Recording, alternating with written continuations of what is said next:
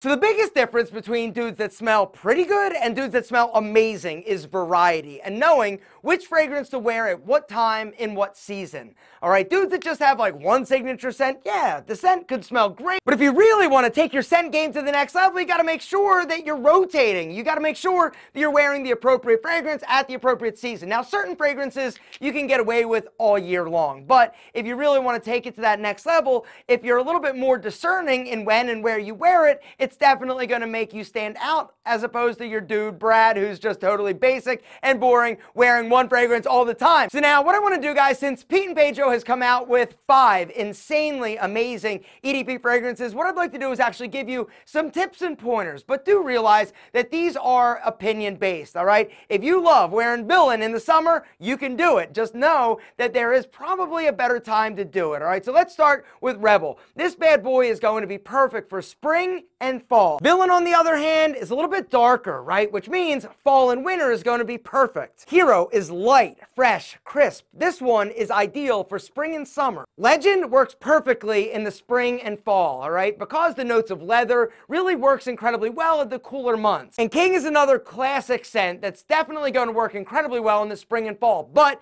you can technically wear any of these fragrances anytime you want. I just wanted to give you some advice and tips on when and where they'd be best to wear.